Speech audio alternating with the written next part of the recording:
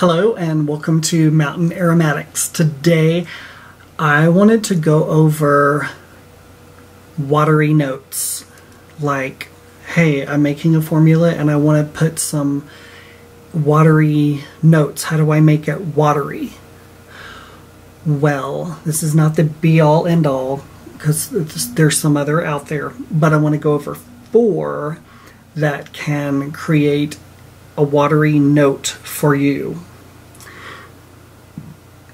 And then I'll add one other thing to it. So anyway, when I go over this, some things to think about, and I'll talk about it a little bit more, are the type of formula that you are creating. So let me just start. The first one I have is PEA. What does that stand for? Correct. Phenyl ethyl alcohol. You are correct. Very good. It is 32 hours. It's a middle note. And it's very rosy. But when you smell, you can detect dewy, watery notes. And not even a background. It smells pretty... You'll be able to tell why it's a watery note. It will add the illusion of wateriness to your formula. So that's kind of what I was saying, where you need to think about what type of formula you're doing, because this has rose. This has a rosy note, predominantly rosy note. So if you're not looking for that, maybe you don't want to add this. That's what I'm saying. So I'm giving you different things here. And again, I'm not saying there are only 4 materials that have a watery note. No, there are some others, but I want to give you 4 today. The next one is bergamot essential oil, and it gives the illusion of a wateriness, a watery note as well. And when you smell this, it is in the citrus family, so you want to keep that in mind, but it's not like super orange or super lemon or super lime. It's one of those that you can take in any direction. If you are doing orange, you can go with this in the orange direction. If you're doing lime, easy to go in the lime direction. Lemon, easy to go in the lemon direction, or all 3, however you're doing it. But keep in mind, if you're doing a citrus, or you have citrus in your formula, whether it's a dominant or not, you can add bergamot and it's going to give it the illusion. This will help with the illusion of wateriness. Next, this one is Adoxal, A-D-O-X-A-L. It is from Givaudan. It is 168 hours on the test strip. Long time. It is a middle note, and it is fresh linen, a little aldehydic. Sometimes I hate saying that word, because when you think aldehydes, you're like, oh, the typical aldehydes.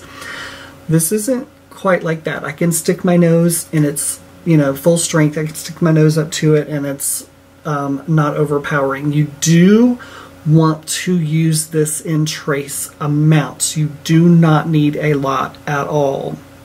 If you have a formula in a small vial like this, 1 drop will be plenty. You don't need a lot of this at all. It's very, very good with florals, fruit, and wood, and it has a watery ness to it, like a really clean, I'll say it, like a clean laundry, watery, but clean. It has like this clean laundry scent to it, but also there's a wateriness to it. And that's why I put it in this category. It will give the illusion of water again.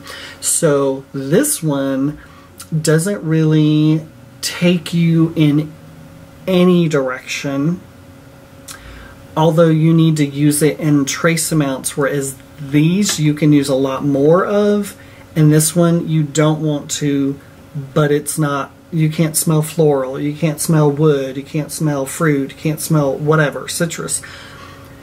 So it allows you to go in any direction, but use it sparingly. So when you use this, you can use these two together, you can use these two together, so you can add this to your other watery notes to give it a little bit more.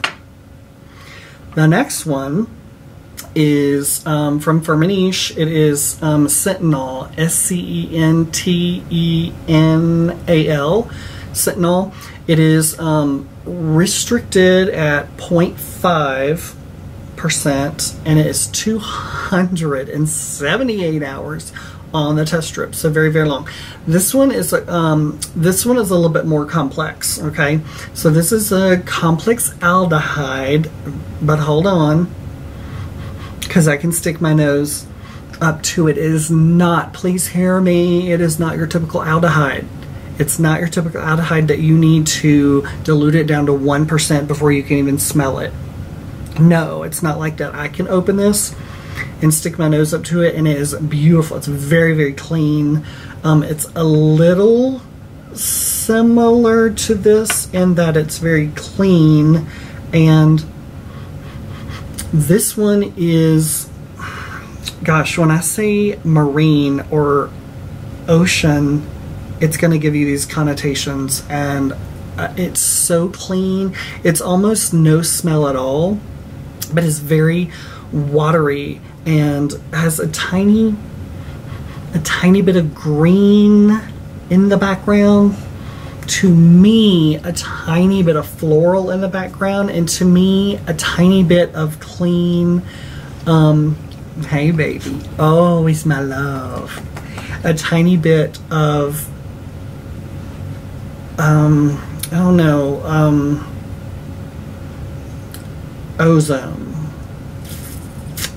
watery, I would say, I'm trying to not say salty, because it's not really salt water, it's just not, but it's this a little bit, it's just super, super clean, super watery. There's a tiny bit of floral in the background, it's just sitting in the background, a tiny bit of green, it's just sitting in the background. But this one's really awesome because it's, again, like this one, you can go in any direction because it's not super floral. You could go with wood and it wouldn't matter.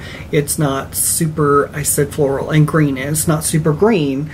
So you could still go in any direction with it.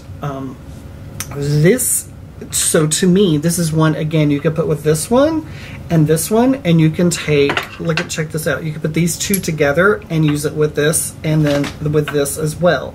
So that's how you're gonna, when you really want a formula to have some watery notes to it, take these three and add them, and take these three and add them. But remember, this one's a little citrusy, and this one's a little rosy. But if you're going in that direction, that's how you make it more watery. So, I hope you found this to be helpful. Again, you can, if you want to, write in the comments below what materials you have found to be watery. You are welcome to do that and share with the community. Again, I'm not saying this is the only ones I have found. There are others, but I wanted to share 4 today with you. And thank you so much for joining me, and I hope you have a good day, and I will see you on the next Mountain Aromatics. If you like this video, give me a thumbs up. If you have not subscribed, please subscribe, and I'll see you on the next one.